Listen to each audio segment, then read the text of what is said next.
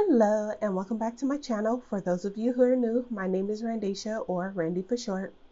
And just to let you guys know, I am sick. I have a head cold, so sorry if I sound stuffy or if I have a lot of bodily noises in this video. I'll try to cut as much as I can out, but for the most part, I'm going to sound stuffy, so please forgive it. Either way, we are going to be doing a digital cash stuffing for August paycheck number 1, but I wasn't able to close out July paycheck number 2 because it was still ongoing when I recorded the setup of August paycheck number 1. So technically what I've been doing, July was supposed to end on July 15th because that was like the last paycheck I was using for July bills, but I was also going to be 1 month ahead starting August. So I needed the July paychecks to pay for all of the remaining bills that went through the end of the month. So I accounted for those bills, but what I did not account for was the cash envelope. So our groceries, gas, childcare, things like that, I did not budget for. So that threw paycheck number 2 for July way out of whack. So I'm actually happy that that happened because as you know, if you've been following me, then you know that once we got paid 3 paychecks back in January, we've been rolling over that money. Let me get to here we go. So once we got paid the 3rd paycheck in January, we've been rolling over that money to stay half a month ahead until we can get to July, where we'll get our second 3rd paycheck month, and then that way we'll be 1 month fully ahead, and that way that's how we're paying our August bills with the last 2 paychecks of July. So that's how we've been staying ahead, because I did get that question. So not only do you have to use your 3rd paycheck in like a magic month to pay only bills, because if you pay anything else, or if you don't have enough money to cover at least, you know, most of your bills, then once you get to that 2nd, 3rd paycheck month, whenever that may be, then you won't have enough money for a full month's worth of bills, if that makes sense. So what I was saying is that I'm actually glad that I made the mistake in this July paycheck number 2 budget, because now I can let you guys know that this paycheck that you've been rolling over, was us specifically, that we've been rolling over since January, saved us because it paid for all of the cash envelopes and things like that that I didn't account for in paycheck number 2. So I'll show you what I mean in just a second. So this is all of the expenses that we had for paycheck number 2. So, you know, the list was long. I went all the way to the bottom. I didn't even have room to put like an unbudgeted total like I normally do, but I could have combined some sections and made it work, but it turned out okay in the end. So just to go over the expenses really quick, we were pretty much on budget for the most part. We did cancel Hulu and Disney Plus in time not to be charged. There is $60 that we will be rolling over from this paycheck. That's we're not going to use it for August. It's just sitting in our bill paying account because my husband wrote a check and they still haven't cleared the check. So I'm probably going to ask him to call whoever he wrote the check out to. It's for his certificates so he can stay employed in the medical field. So I'm going to ask him to check up on that because it's been like over a week, maybe 2 weeks now that he wrote that check. So that's that. And then we did not roll over any money from July to August because we had to use it for this paycheck. And I'll go over that more in just a second. And then my business expenses right here. So the expenses were okay. So before I jump into the unbudgeted, like I said, our income was actually short by pretty much $200. We did roll over money from June to July to help with certain things. So I believe what we rolled over was our car insurance and Edison, which is our electricity bill, to help pay for that. And then of course I use my business income to pay for my business expenses. And then this line, if you've been following me, then you knew that for this paycheck, we were going to originally be short $284.03. And that's even if we got all of the money that we were expecting, which we didn't. We were $200 short. So in total, we were almost $500 short on this paycheck, as far as the income that we needed in the first place. So what ended up happening is that I rolled over this money right here in paycheck number one, the $1,300 that we've been rolling over, because like I said, we've been rolling over money since that January paycheck so that we could get 1 month ahead. But since we're going to use July's last 2 paychecks to pay for all of our August bills, I didn't need to roll over this money into August. I could have, but we didn't need to. So what ended up happening is that this money that I had stashed away to roll over, I ended up using it for paycheck number 2. So that's what happened here. So that $1,300 is what we actually used. So despite being $500 down because our paycheck was $200 short, and then we needed an extra almost $300 on top of our actual like estimated income, it was okay in the end because of that money that I used from paycheck number 1. So what ended up happening is, one, we paid off the other half of the PS5. I wanted to do that in this paycheck. We did go to Costco, and that was just like the normal expenses. I did go over what we budgeted for in Costco, which was $175. We ended up spending $181.32. So we were a couple of dollars over anyway for that. And then looking at this calendar, I forgot to account in the last half of the month for the Verizon bill and ID theft again, because what I had put on my monthly budget right here for Verizon and ID theft, that was actually June's bills, because if you look, Verizon June right here, ID theft June right here, but I didn't realize that when I was making my budget that I needed to pay for June, which fell into paycheck number 1 for July, but I also needed to add it to paycheck number 2 in July because I was paying all of July's bills. So those 2 items were going to come up again, but originally I hadn't accounted for them. So that was unbudgeted since I missed that. So the Verizon bill was $121.30, and then the ID theft was $12.90. And then I did tell you guys that I was going to pay for a new annual subscription called Funimation, which is basically anime. If you're into it, you know what I'm talking about. Then that ended up being $60 for 12 months. And I did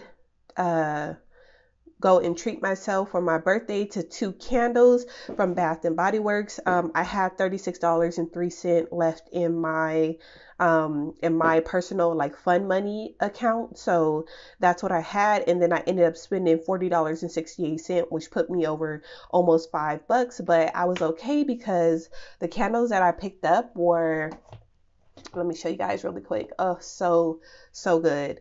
This raspberry mimosa, the scent is made up of sweet raspberries, rose sorbet, rosé sorbet, and champagne. Yeah, so this one smells, since we were still in the summertime, and it's probably not going to get cold here until October. I'm in Southern California, so I wanted something that was still like summery but could take me into the beginning of fall until it starts to get cold in like late October, early November. So this one smells super good. If you don't like sweet scents, then this one isn't for you. And then the other candle that I picked up was this Beach Sage and Mint candle, also from Bath and Body Works. And this one has vibrant mint sprigs, coastal sage, crisp bergamot, I don't know if I said that right, are the main notes in this one. And this one smells so good. It's perfect for the summertime, and that's what I'm burning right now in my office. Technically, I probably could have wrote these off as a business expense since I'm mostly using them in my office, but I also like to burn these while I'm taking the shower, because typically I'll take a shower in the dark and I'll like wash up by candlelight, so I can get like that whole aromatherapy and like the whole mood going on in my shower. So that's part of like my simple self-care that I like to do.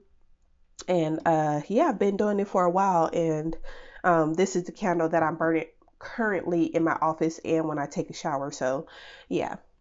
Okay, so that was my Bath and Body Works haul.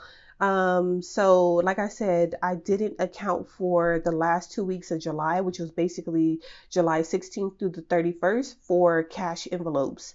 So we had to put 110 in gas. Groceries is typically $75, but yeah, we went way over. We ended up spending $153 on groceries for those last 2 weeks. And then childcare, we put away our typical $560 for 2 weeks. And then we went way over in Costco, and we spent, instead of $175, we spent dang near $300 at Costco. And the reason why mostly the groceries in the Costco happened is because I thought originally that the money that I was rolling over from paycheck number one, I thought that was going to be free money. But once I realized that I forgot to account for gas and groceries and stuff for the last half of July, I was like, okay, wait, we can't be spending all this money, but the damage had already been done. So luckily you guys will see that it actually turned out okay.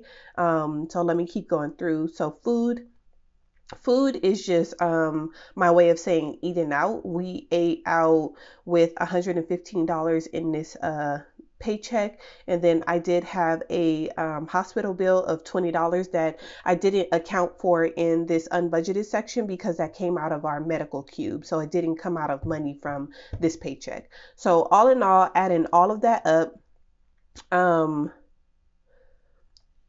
we actually spent $2,000, like almost $2,200 extra this paycheck, but we had about $500 on hand to help pay for some of it. So all in all, we were about $1,700 over budget this paycheck, and that's actually crazy. So if you see over here, I wrote it at the bottom, unbudgeted total. So budgeted is 0 because we didn't budget for anything. This is just extra money that we ended up spending, and the actual again was $1,700 that ended up coming out of the money from this paycheck.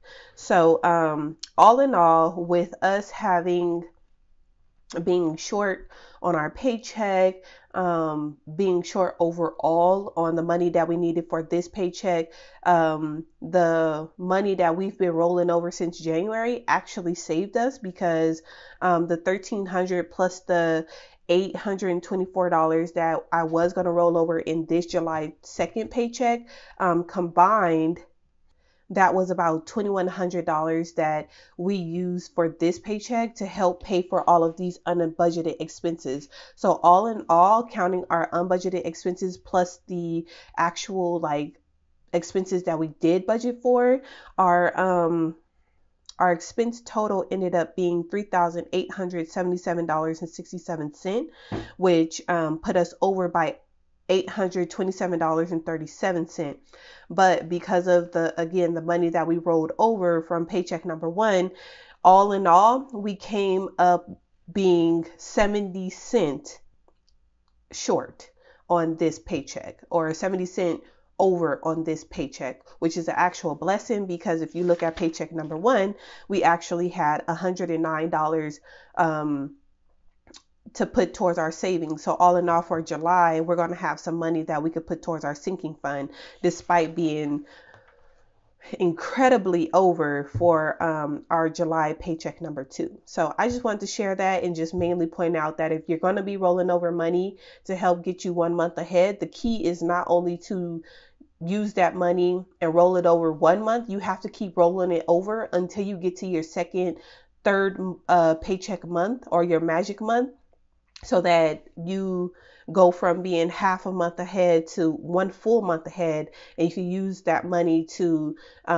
pay for that next month's income. If you end up spending money from the rollover, then and you don't spend it on bills, and you spend it on like something that's not helping you get 1 month ahead, then that's going to be even more money that you're going to need to come up with when you're finally getting to that third magic month and you want to be 1 month ahead. So yeah, I'll link a video up in the cards on how I got 1 month ahead, which should give you a little more detail if you're interested.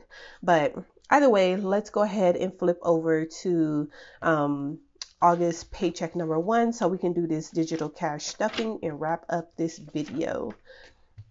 Okay, so let me get my Tombow so we can figure out what all needs to be in this cash stuffing. So childcare,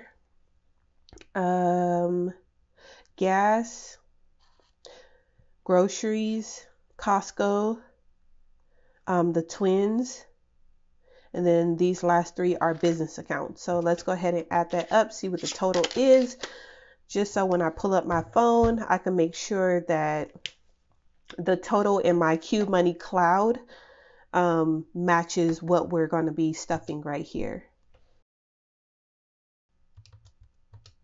So 973, which looks okay to me. So let me go ahead and grab my phone and log into Qube Money so that way I can pull it up on my screen, and then you guys can see what I'm actually doing for my Qube Money. So I am going to just sit back out of the screen so I'm not being distracted. You guys see my phone here and on the screen. So let's get started.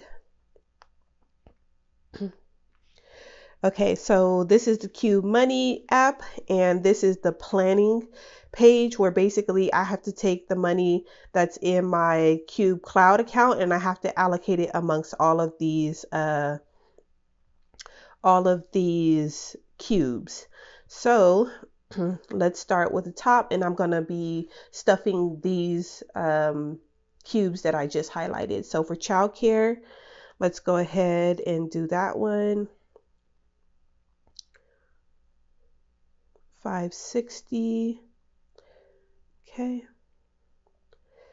And then for gas, we're doing 150.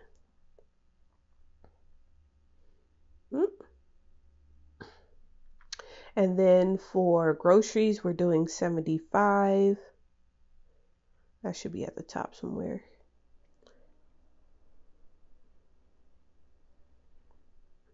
Okay. For Costco, we're doing 175. Okay. And then for the twins, I think I need to create this one. Let's see.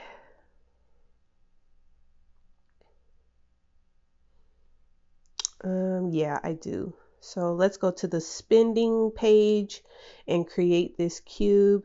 We're going to call it twins. And then let's see, we get to select the icon and the color.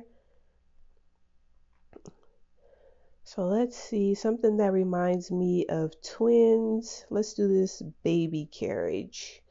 And then this looks like a pretty neutral, but let's see what else is here. I like this yellow. Yeah, let's go with this yellow. Yeah, let's not think too much about it. I'm not going to put in a monthly budget because this is just a basically a sinking fund. So I wanted to get as high as possible. So save Qube, and now you see it created and it says twins 0. So let's go back to the planning page, and I'm going to go ahead and fund the twins Qube, which is right there at the top. And then we're going to put in $13. Okay, so now that the adding right there on the right matches the Qube cloud balance, so 973 and 973, I can go ahead and fund my Qubes because I know that I allocated all of the money in the Qube cloud appropriately. So fund Qubes, and now it takes me to my my spending window, and as you can see, the twins now have $13. Costco has 175, groceries has 75, gas has 260 because we have money in there before. Daycare is up to 1.1 thousand, and let's see, I think that was all that we were stuffing. So yeah, quick and easy.